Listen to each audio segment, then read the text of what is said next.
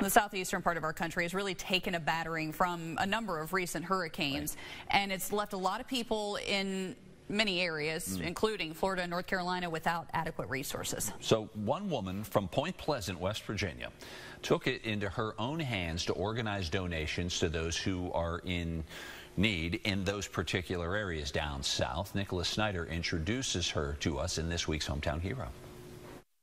Sometimes just scrolling through Facebook can make you want to help people in need, and that was the case for Whittney Council. I seen a post about an elderly lady that was stuck in an apartment complex in Asheville that she had no access to clean water, and it tore me apart when I was reading it. So council decided to spring into action, calling local businesses in her hometown of Point Pleasant and the rest of Mason County. I really just started calling companies and businesses and then posted on Facebook and got some donations from there. And the response from the Mason County community was astonishing. I got wheelchairs, I have bedpans, I have bedside commodes, I have Ted hose. I got a hold of the insurance company and the Depends company.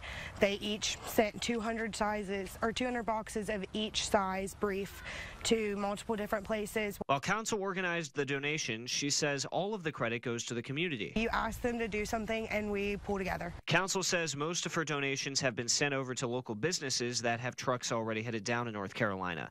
But if she wasn't able to find those trucks, I was going to take it myself. With Hurricane Milton slamming into Florida this past Wednesday, council says she already has plans in the works for even more donations. I have a nursing home, Overbrook. They were getting some things together.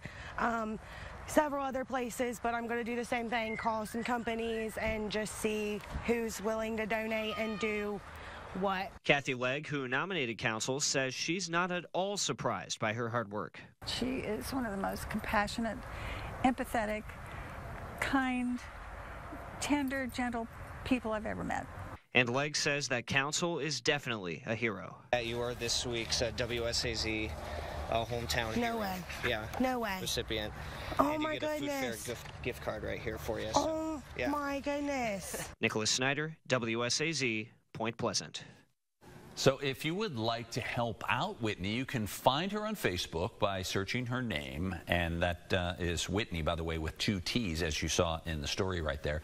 And to nominate someone you know to be a hometown hero, you can get in touch with us any number of ways. We would love to hear from you.